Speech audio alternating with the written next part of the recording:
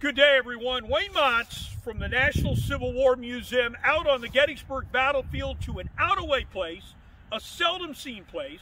And my guess is no matter how many times you've been out here to the Gettysburg Battlefield, you may not have been to where I'm standing across from our high school, north of Gettysburg, at the location of Hilary P. Jones's Confederate Artillery Battalion, the artillery attached to Jubal Early's division here in the Battle of Gettysburg. Now, the Confederates organized their artillery in batteries. Normally it was 4 guns to a battery, and normally 4 batteries to a battalion. So this artillery battalion under Jones had 16 guns in it, and they were located here on July 1st, 1863, with 12 of them firing.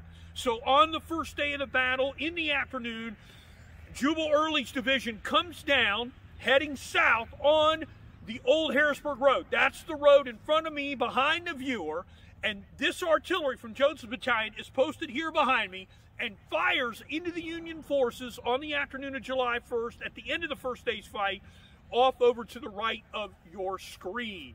And the artillery battalion stays in position here throughout the rest of the battle, with some exceptions. So hopefully next time you come here to the Gettysburg Battlefield, you'll come out to this location, Jones's Artillery Battalion, right across from a high school, north of Gettysburg.